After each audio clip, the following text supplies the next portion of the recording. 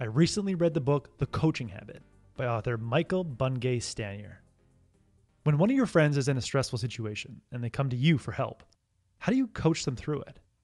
Do you offer them advice?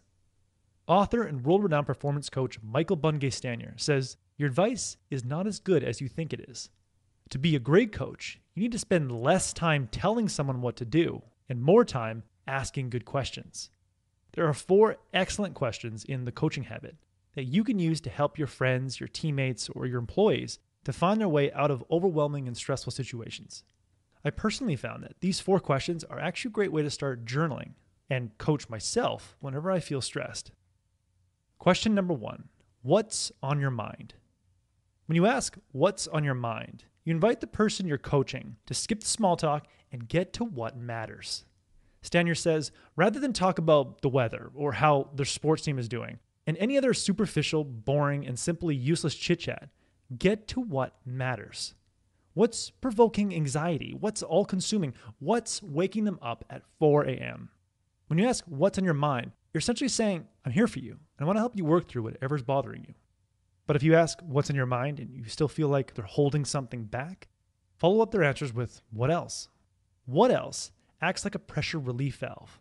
It gives them permission to open up and allow important but uncomfortable issues to flow out.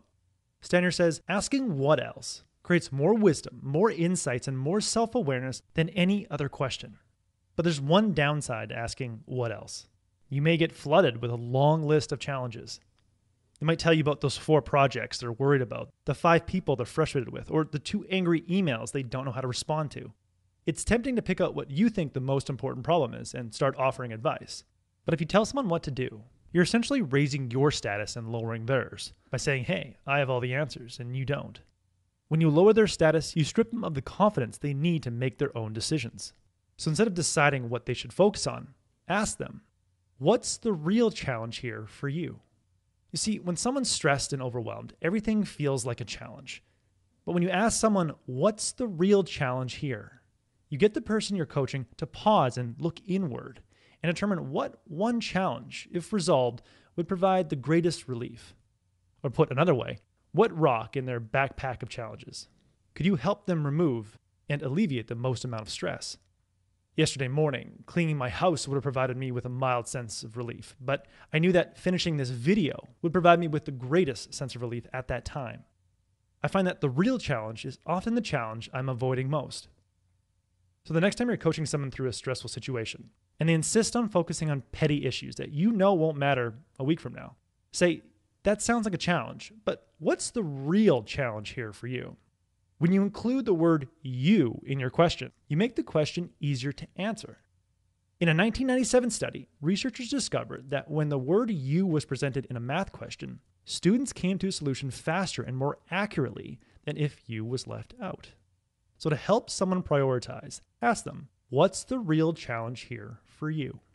Once they discover their real challenge, help them develop a strategy to overcome that challenge by asking them the 4th and final question. If you're saying yes to this, what are you saying no to? In other words, if you're saying yes to dealing with this challenge, how are you going to make space to focus on that challenge? If you're saying yes to completing a challenging project, are you going to say no to useless meetings, even if saying no might upset your boss or your coworkers? If you're saying yes to being self-employed and turning that passion project into a profitable business, are you willing to say no to distractions and delete Facebook, Twitter, and Instagram off your phone? Are you willing to say no to watching TV at night and going out with friends on the weekend? Saying yes to overcoming a real challenge requires more time and energy than the person you're coaching may think. By asking, if you're saying yes to this, what are you saying no to? You're helping them strategically free up time and energy to focus on what matters. As business coach Michael Porter says, the essence of strategy is choosing what not to do. In the end, to be a great coach and a great leader, you must help others see a path forward by asking a series of questions. Ask what's on your mind to skip the chit-chat and get to what matters. Ask what else to get them to dig deep and surface challenges they might be overlooking. Ask what's the real challenge here for you to help them focus on what matters most. And then ask, if you're saying yes to this, what are you saying no to to help them develop a strategy and commit to making progress. Stanier says, "The change of behavior at the heart of what this book is about is this: a little more asking people questions and a little less telling people what to do." That was the core message that I gathered from The Coaching Habit by Michael Bungay Stanier. This book contains many more great questions that you can use as a leader and a coach. I highly recommend it. If you would like a one-page PDF summary of insights that I gathered from this book, just click the link below and I'd be happy to email it to you. If you already subscribe to the free Productivity Game email newsletter, this PDF is sitting in your inbox. If you like this video, please share it. And as always, thanks for watching and have yourself a productive week.